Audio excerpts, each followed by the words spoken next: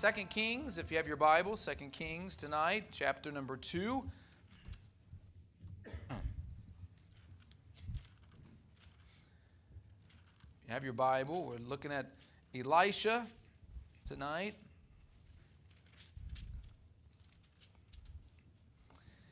And verse number 19.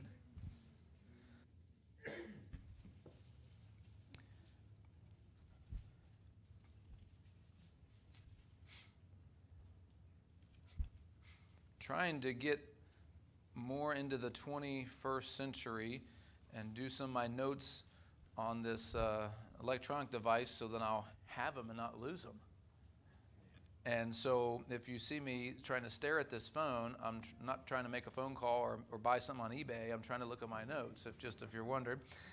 2 Kings chapter number 2, verse number 19. The Bible says, "And the men of the city said unto Elisha, Behold, I pray thee, the situation of the city is pleasant, as my Lord seeth, but the water is not, and the ground barren. He said, Bring me a new cruse, and put salt therein. And they brought it to him. And he went forth unto the spring of the waters, and cast the salt in there, and said, Thus saith the Lord, I have healed these waters. There shall not be from thence any more death or barren land. So the waters were healed unto this day, according to the saying of Elisha, which he spake." Let's be seated. We'll bow to pray. Father in heaven, thank you for the night. Thank you for this account of your prophet. You recorded these things for our learning and our admonition.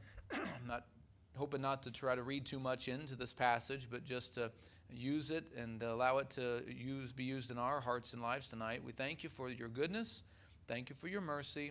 Thank you for the ability to trust you in the miracles that you bring forth from your hand in our lives. Father, we're needy people. We need you tonight. I need you for wisdom. I need you for worship.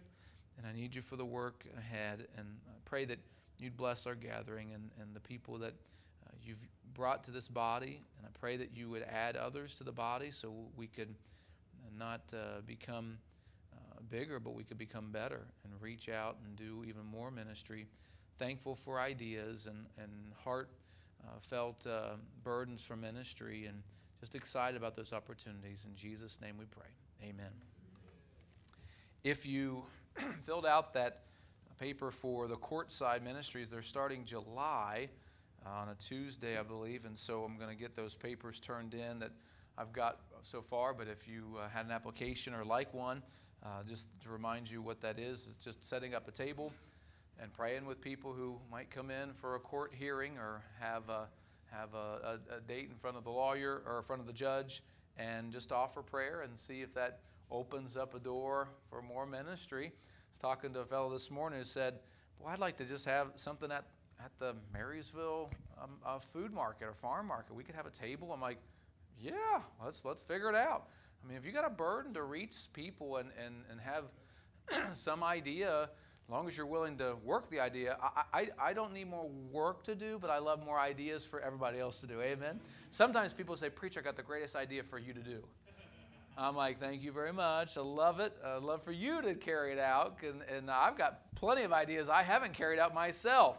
Brother Joshua will know about a few of them we keep talking about, and I never totally get them done. But if you have, you get a burden on your heart, let's see if we can't put it into action and reach some people. I think that we just got opportunities all around us to see people get saved, and who knows what could come from that. The lady I witnessed to yesterday, I was making a visit and walked out of the visit, and there she was in the waiting room. I just talked to her husband about needing to maybe set up a time where I could meet the wife, and then there she is, just right out the door. Hello, and got to talk with her and share the gospel, and we were praying the sinner's prayer, and somebody walked in the entryway, and she kind of smiled. I'm like, "Oh, it's good for her to hear that. Don't worry about it at all. That's great for that person to hear you praying," and just amazing. So wherever you're at, whatever we're doing, somebody God could put in our way. This passage is recorded in Schofield's notes here, the Bible I use as his second miracle. And I know that Elisha was able to part the water after Elijah was taken back to heaven. He picked up the mantle, and where's the Lord God of Elijah? And then he knew that Elijah was gone, and the prophets were sending out search teams for Elijah. They can't find him. He's in heaven. You can't locate him there.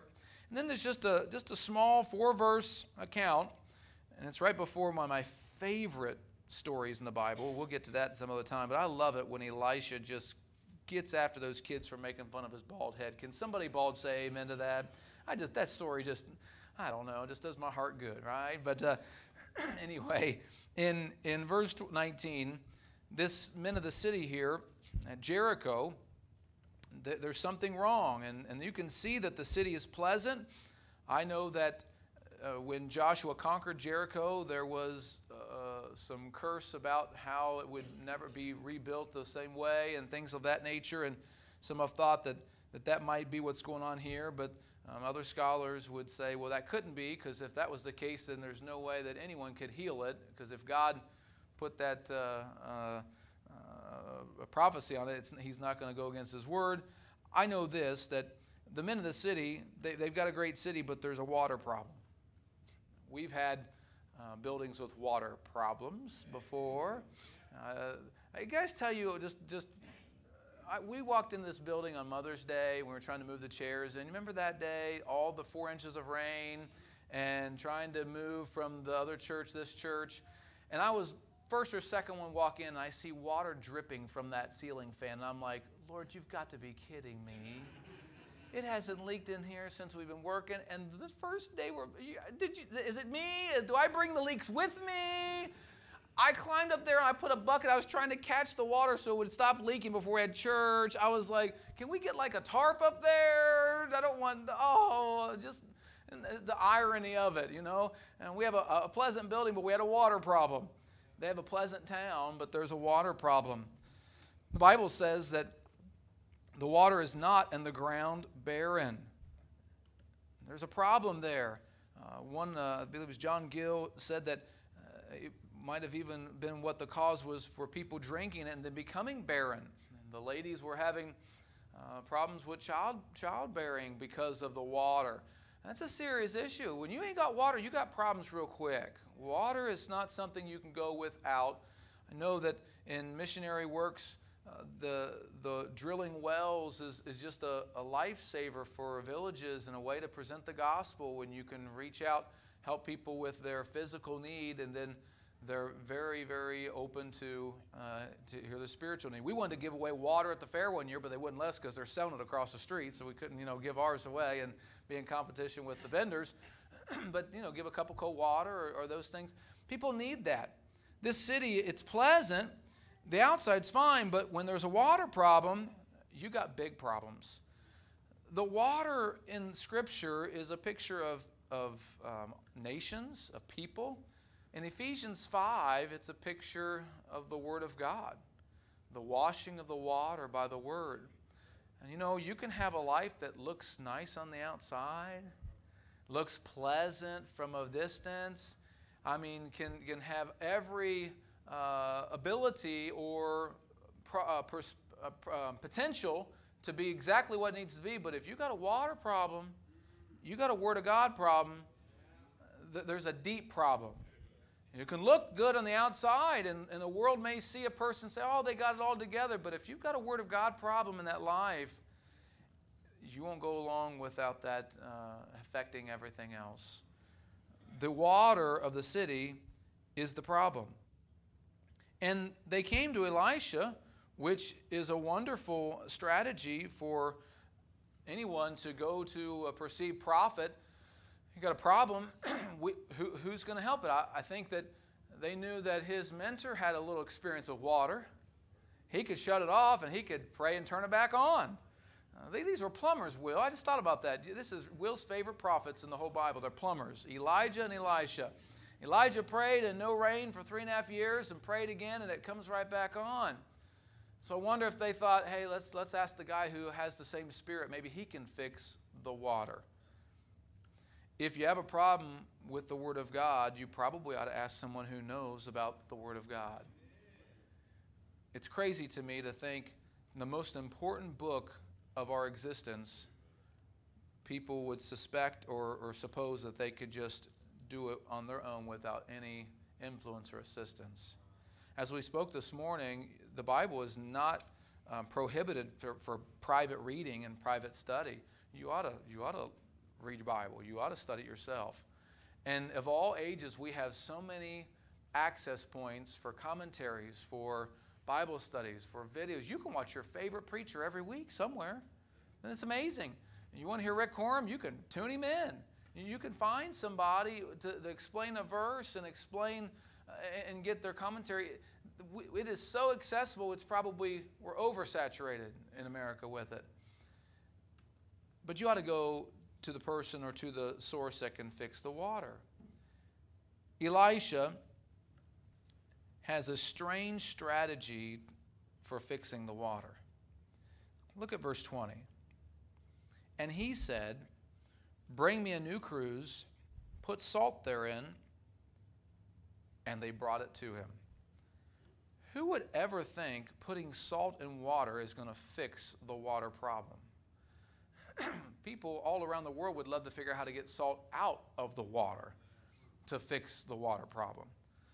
If there were a cheap or a technology to do that, it would be worth more than oil to be able to take salt water and change it to fresh water.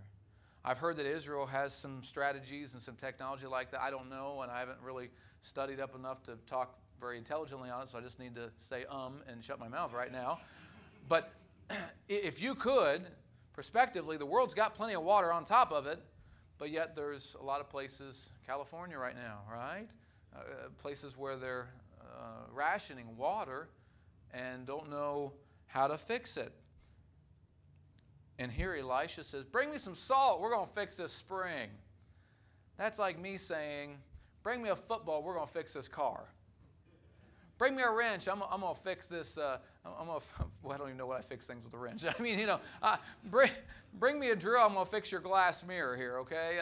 This is the opposite strategy that should be used to solve a water problem. And it just brought to my mind that there's a lot of examples in Scripture where God tells us to do the opposite thing of what we naturally would think that would solve the problem. God says, do the opposite. You got an enemy? Yeah, I can't wait to fight him. God says, bless your enemies. Pray for them that despitefully use you. What? No, that's my enemy. I pray for my friends. I pray for my family. No, God says, bless your enemies. Pray for them.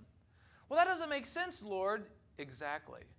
Because your ways are not my ways, and your thoughts are not my thoughts, saith the Lord. There's just some examples in the Scripture that are like opposites or paradox of strategy. And I don't know if it's just to make the point that Elisha was a man of God and it was going to be God's miracle. It wasn't like he dug deeper and found the spring and, you just got to dig over here and that's just a natural problem and a natural fix. He was not a literal plumber, amen. He was a prophet. It wasn't just something that could carnally get fixed in this city. And in people's lives, oftentimes it's not something that we can just fix with a worldly wisdom.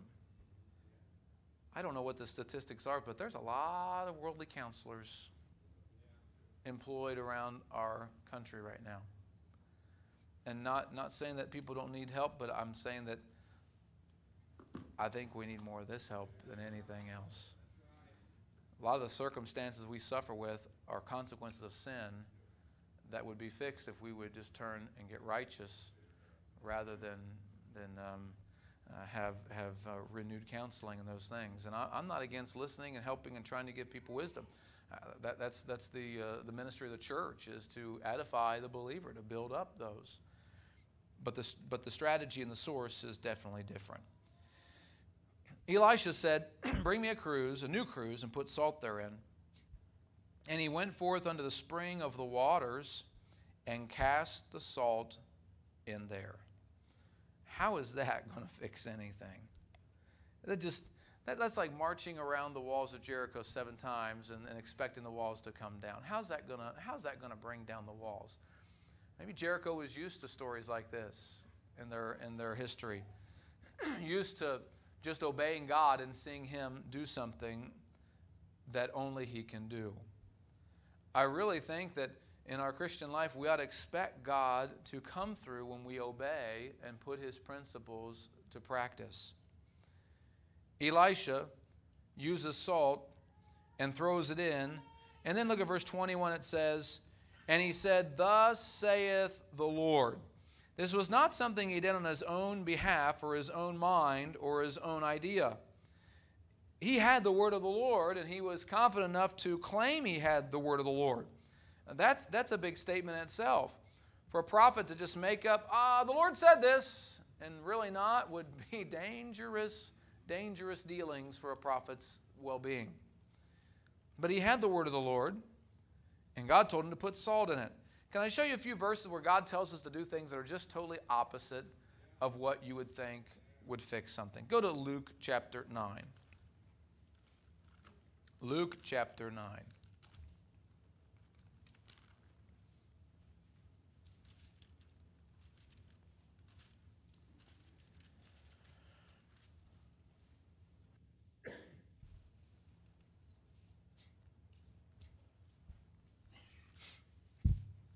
Luke chapter 9, and let's start in verse number 23. He said to them all, "If any man will come after me, let him deny himself, take up his cross daily, and follow me. For whosoever will save his life shall lose it. But whosoever will lose his life for my sake, the same shall save it." Look at verse 25. "For what is a man advantaged if he gain the whole world and lose himself, or be cast away? For whosoever shall be ashamed of me and of my words, of him shall the Son of Man be ashamed, when he shall come in his own glory and in his Father's and of the holy angels." This verse tells us if you want to find life, you've got to lose it. The message of the world and of all the marketing strategies is have it your way, get what you want, have your best day now. The message of God's word is take up your cross, be willing to sacrifice your life for my sake in my work, and then you'll find it.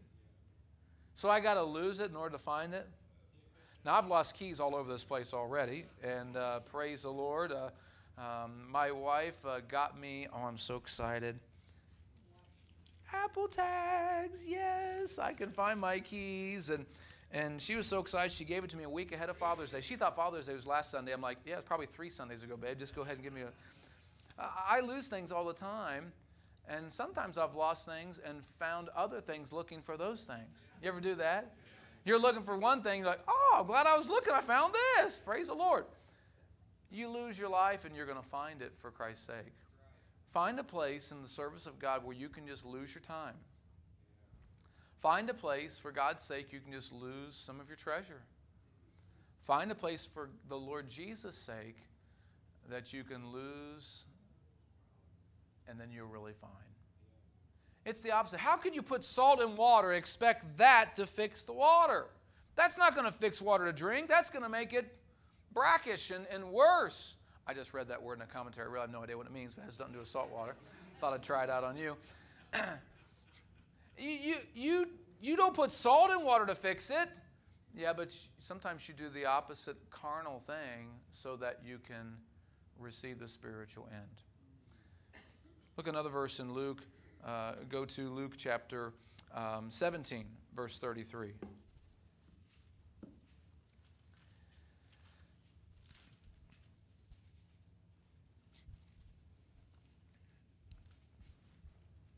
Another salt reference. Verse 32, remember Lot's wife.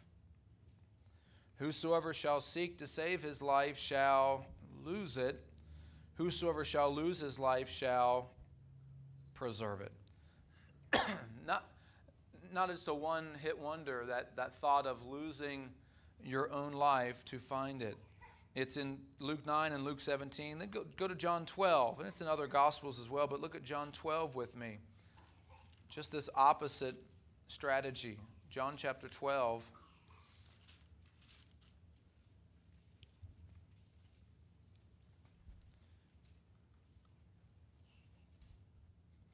Verse 23, and Jesus answered them, saying, the hour is come that the Son of Man should be glorified. Verily, verily, I say unto you, except a corn of wheat fall into the ground and die, it abideth alone. But if it die, it bringeth forth much fruit. He that loveth his life shall lose it, and he that hateth his life in this world shall keep it unto life eternal. If any man serve me, let him follow me, and where I am, there shall also my servant be. If any man serve me, him will my Father honor. If you serve, you get honor. That's the principle. Well, I want honor and then I'll serve. No. That's the opposite strategy. That's the world is, well, you did something good for me, I'll do something good for you. No, this is serve, and then the Father will honor. I mentioned this one in Matthew already. We go to Matthew 5:44.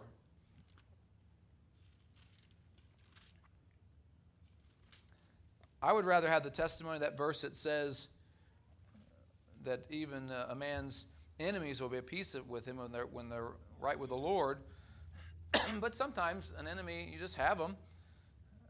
They can maybe eventually be your friend, but there can be foes in workplace and families even, and churches and those things. But verse 44 says, but I say unto you, love your enemies, bless them that curse you, do good to them that hate you, and pray for them which despitefully use you and persecute you.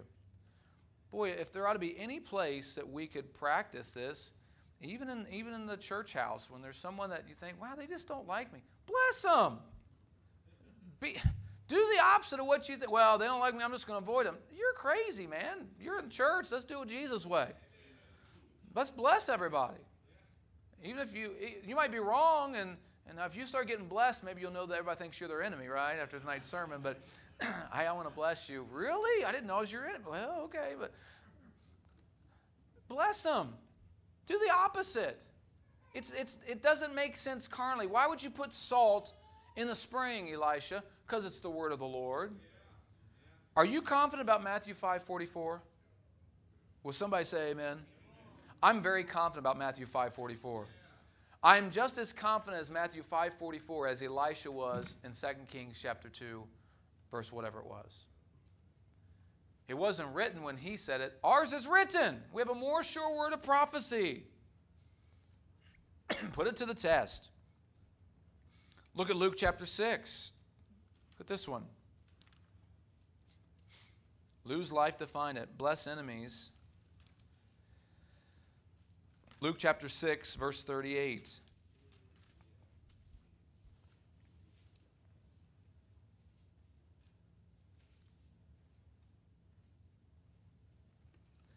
Give, and it shall be what? Given unto you. Good measure, pressed down, shaken together, running over. Shall men give unto your bosom, for with the same measure that you meet withal, it shall be measured to you again. The verses in front of that, equally wise. Do good and lend in verse 35, hoping for nothing again. Are you kidding me? Lend and don't hope for anything back? And your reward shall be great. You shall be the children of the highest, for he is kind unto the unthankful and to the evil. Boy, that is opposite of any Baptist theology and practicality that I know of. Well, they did it to me, I'm not going to do it to them. 36. Be therefore merciful, as your Father also is merciful. Judge not, and ye shall not be judged. Condemn not, and ye shall not be condemned. Forgive, and ye shall be. Isn't that just opposite of the carnal, worldly, can I say this, sometimes Christian attitudes that you find? It's like once someone does you wrong, all Christianity is thrown aside. Now we're back in the real world preacher. They did this to me, so now spirituality is finished. The Bible's never finished. Boy, we got a great looking town, but there's something wrong with the water. There's something wrong with the source that's inside. Wow, it's a great looking Christian, but don't do them wrong, or then you'll get the wrong end of them. What? When do we get to stop being merciful, stop forgiving? I don't know about you, but whenever I've had a money problem, it's usually because of my giving problem. And I just figure if I'm low on the getting, I ought to get higher on the giving. Well, that don't make sense. You got to be tight. No, not the way I see it. Give and it shall be given unto you. It's the opposite of what you think you would do to fix the problem.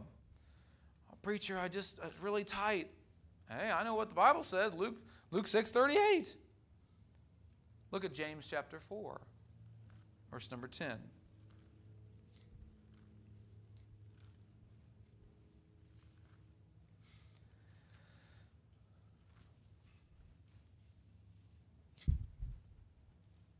James chapter 4.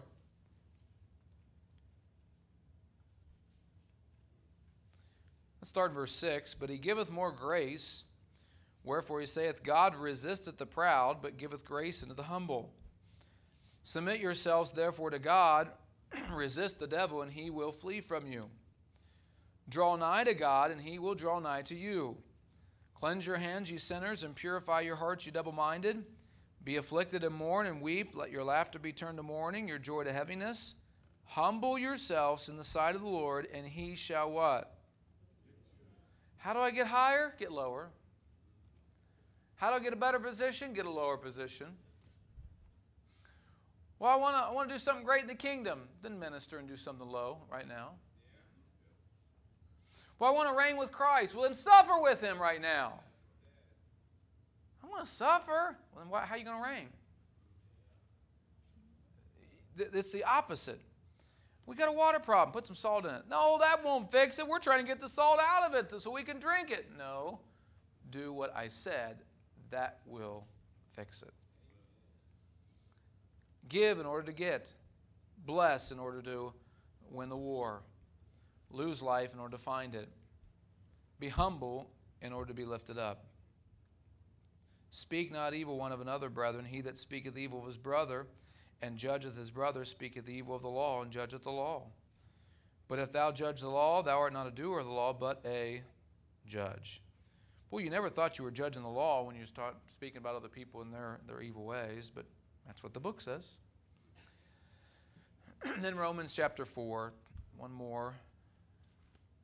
Romans chapter 4. I like this one.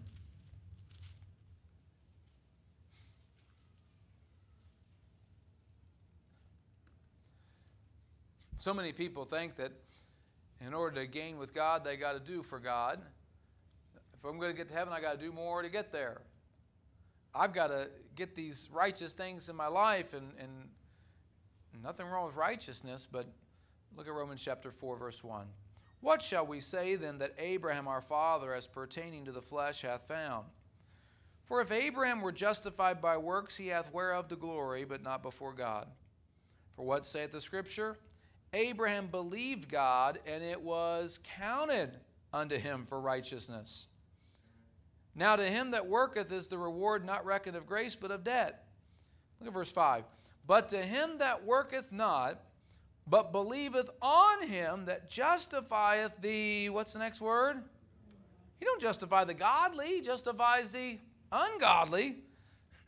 His faith is counted for righteousness. Isn't that just the opposite of logic, that you're not going to work so that you can go to heaven? Well, I want to get to heaven. Well, you got to work hard. No, that's the opposite of truth. You don't have to work at all to go to heaven. Jesus did the work. You've got to accept it, believe, and then that's counted for your righteousness. Hallelujah. What a great deal. That makes absolutely no logical, carnal sense. Probably the reason why it takes the faith of a child to be able to go in the kingdom, and those that are wise in their own eyes and righteous in their own ways will never be justified. Goes on back, it's not just a New Testament thing. Look at verse 6. Even as David also describeth the blessedness of the man unto whom God imputeth righteousness. What's the last two words say? Without works. Saying, blessed are they whose iniquities are forgiven and whose sins are covered. Blessed is the man to whom the Lord will not impute sin. Those are quotations from the book of Psalms. The same Holy Spirit was telling them back there, You're not getting there by the lambs that you offer at Passover time. You're not going because of the offerings and the Sabbaths that you're keeping. You're going to go because the Lord's given you righteousness. Boy, it makes coming to church just so liberating and free, because I'm not coming because I have to. I'm coming because I want to. You know when your kids are nice when they want something? You know what I'm talking about? Yeah, you know. And they can just lay it on thick when there's something, some jackpot or something at the end of the deal, and you're like, yeah, you really love me. I know you. Oh, Daddy, I love you so much.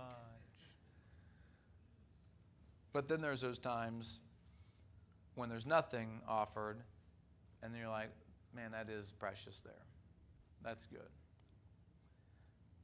God doesn't need anything from us, but He wants everything from us. God doesn't need your heart, but He wants it. God doesn't have to have your faith, but it's pleasing to Him. Just see this short little passage in Kings, and just a reminder to me that the Word of God doesn't have to make sense worldly to work. The Word of God, in fact, probably won't make sense in this life to work. I love when Josh Bevan says, I came to Xenia to tell people that they're in sin and they're wicked and they're lost and they're going to hell, and that's going to draw them to start coming to my church. That's my strategy. I'm going to tell them that they are undone and they are not right with God, and I'm going to keep preaching that, and then God will build His church through that negative confrontation of God's law. It just don't make much sense, does it? We can offer kindness and love and we can give, but the real message that we give is you need Jesus. And the only way you get Him is not working for it, but just be willing to receive Him. And He's already done the work. These men of the city came to Elisha again, and they said, hey, see the city, it's pleasant. Verse 21, he went forth unto the spring of waters and cast the salt in there and said, thus saith the Lord, I've healed these waters. There shall not be from thence any more death or barren land. So the waters were healed unto this day, according to the saying of Elisha, which he spake. Can I just remind you that there was a woman at the well trying to draw water? And Jesus was there too, and they didn't have anything to draw it with. And He said, the water I'll give you springs up unto life everlasting. You'll never thirst again. Give me that water. I want that water. Oh, when you get the water of eternal life, you'll never need another drop of it. It springs forth eternal life, everlasting life. Boy, I'm thankful that I was raised around this Bible the correct way, with that thought of eternal security. I know some folks grew up differently and had pressed upon them that they were holding on to Jesus. But Dwight tells that testimony all the time. He said, I always thought I was holding on to Jesus, and I found out He's the one holding on to me. What a blessing to figure that out. We got eternal life because the water's been healed. It's been made palatable. I made up that word about there too. It's fixed. There's no more death in 2 Kings chapter 2 for that city. There's no more barren land. The waters were healed unto this day. Oh, praise the Lord. I got one dose of salvation, and that's all I needed for the rest of my life. I don't need to be resaved. I don't need to be made whole again. Jesus fixed me the first time and gave me life everlasting that springs up inside. The Bible tells us we're the salt of the earth, doesn't it? And we just be thrown out into these different cisterns and these different springs. Salt in their water, yeah, it'll make a difference. It'll make them pure. just so neat. I'm praying for a family. I hope they get saved. And the other day the person said, "See, I've been talking better around you, preacher. You're already having an effect on me." If it does, that's great. But we want the water to be fixed. Amen? We want life-flowing, eternal life to happen in people's hearts. What a great calling that we have as Christians. Have you ever thought about that? We get to tell people of the best thing in the world, and it's free. You don't have to sell it. It's already been paid for. What a salesman's dream. And Jesus doesn't have to be sold. He just has to be told. And people will find the water will be healed. Elisha's second miracle, salt strategy. I'm wondering how much salt we're going to need this parking lot. Amen. And I'm praying for no snow on Sundays already. Okay, we're in July, but we ought to start praying for it.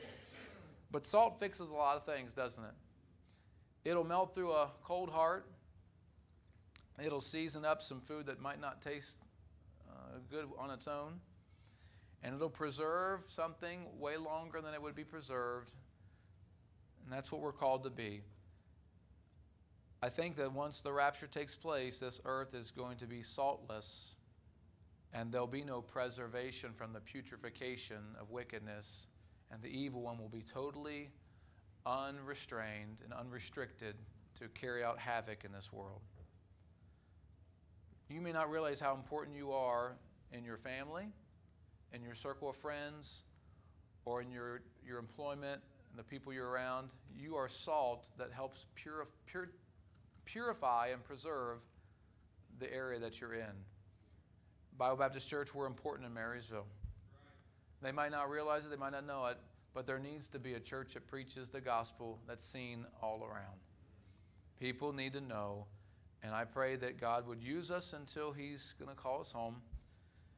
And if there's ever a time when our water is the problem, it's because we've shut it off, because the water is not the problem. It is pure, and it will do its job. Every head bowed, every eye closed. Father, thank you for the word tonight.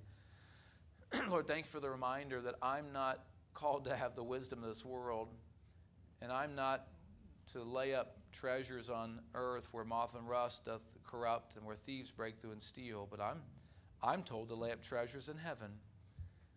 God, I pray that eternal view and that focus would continually to be revealed and reminded of in my mind and reviewed.